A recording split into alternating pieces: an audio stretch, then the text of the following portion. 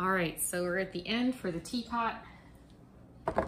I've got all of my component parts ready to go. So I've got my teapot body, I've got a slab that I can use to make my teapot lid, I've got some extra clay that I can use to make the lid latch, and spout and handle options. So I'll set those aside for a moment. What I'm going to do first is my lid.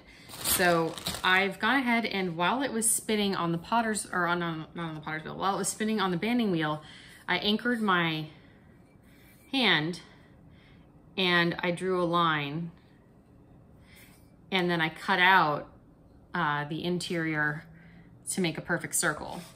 And that means that my lid is actually gonna be centered on the pot. Another approach that you could take is to find a cookie cutter that you have in your home, or I keep lids of things that I've recycled, and I can use the lids as like cookie cutters. So if you have one that's a good size, you can use that to trace, but make sure it's in the middle by spinning your banding wheel and tapping it, or just like eyeball it really well before you trace that, okay, if you're gonna use that method. So that's another method. To figure out how big to cut my lid that I'm attaching, I'm just gonna wet the edge here. And I want this lid to be slightly curved, so I'm gonna slightly curve it. And I'm just gonna press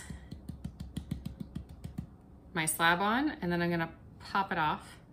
And you can see that it's left a perfect mark for me for where that opening is. So now I'll be able to trace that. So I can take my cutting tool and just working really nice and slowly. And this is a leather hard slab. I'm not working with a wet slab. I did it wrong. No, I didn't. Because I'm gonna have a drop-in lid. If you wanted your lid to sit on top, you'd need to make it bigger, but I'm actually intending for a drop-in lid, so. All right, so now this would fit inside there if I wanted it to. I need to shave off a little bit more, but before we get to that, let me show you how to do the inside aspect. So I'm gonna take some clay that's good quality, and I just need a tiny little bit, maybe this amount. And I'm gonna just roll out a coil for myself, trying to make it as even as possible.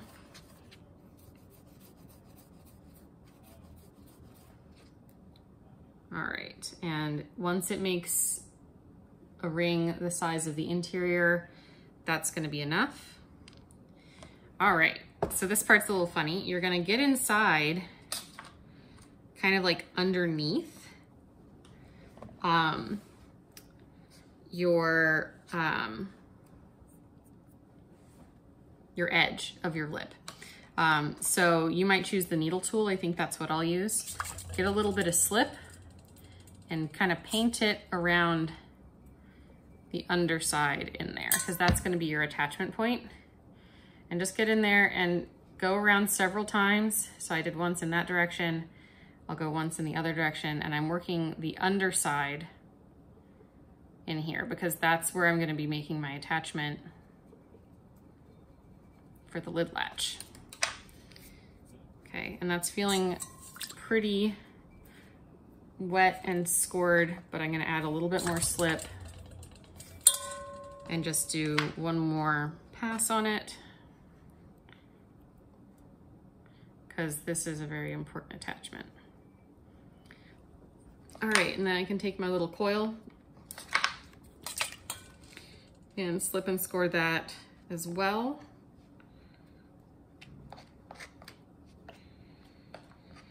All right, so I've got my very scored little coil, and then I'm gonna just stick it in there kind of underneath.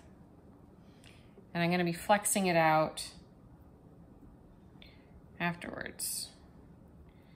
This will make more sense in just a second. So now I've got it inside, kind of underneath. And now I'm gonna blend it on to create a lid gallery. So I'm just using my fingers here, making small little motions to blend that on attractively. And then I'm gonna get inside there using my fingers because a tool is not gonna fit at this angle, and blending it on to the inside aspect of my teapot. And it looks a little gross because it popped up a bit, but then I can just take my finger and push it down. And I'm just giving it a little pinch to make it nice and even.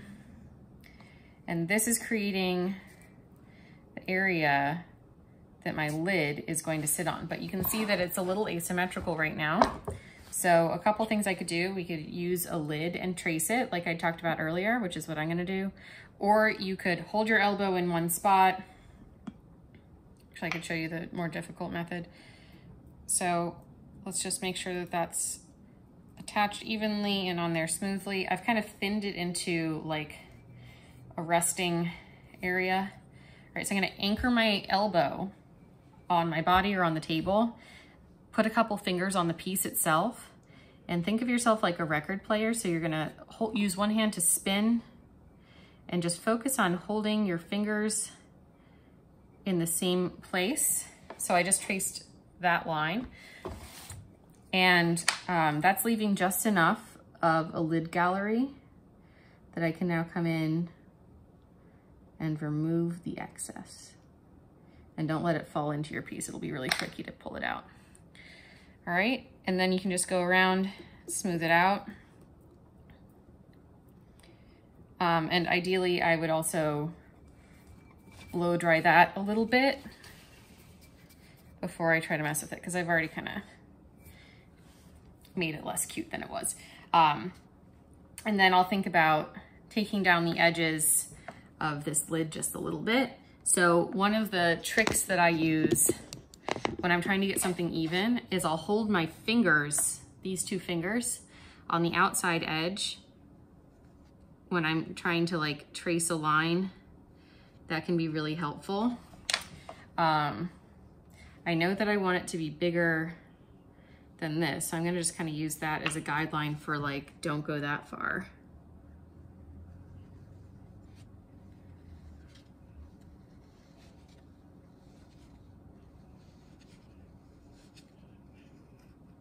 All right, so I've cut that out.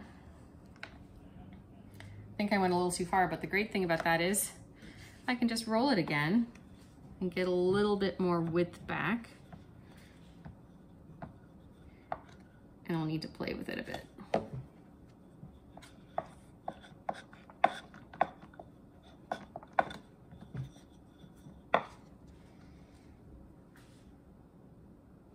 All right, a little bit more in the other direction. So I'm coming from the middle out.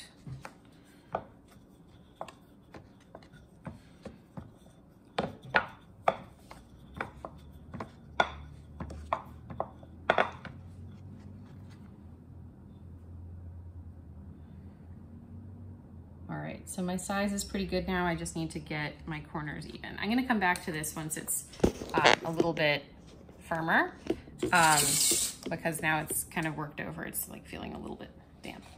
All right, which brings us to our next matter, the all-important spout. Before you get into putting on the spout, make sure that you are totally done smoothing the body of your piece. So give it one final smooth with a wet sponge.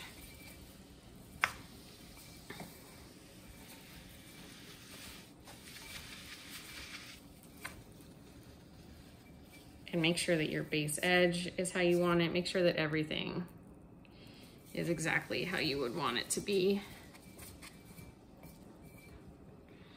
So I'm just spinning my banding wheel and sponging this piece like crazy. All right, so the next video will show how to put on the spout, and the one after that will be attaching the handle.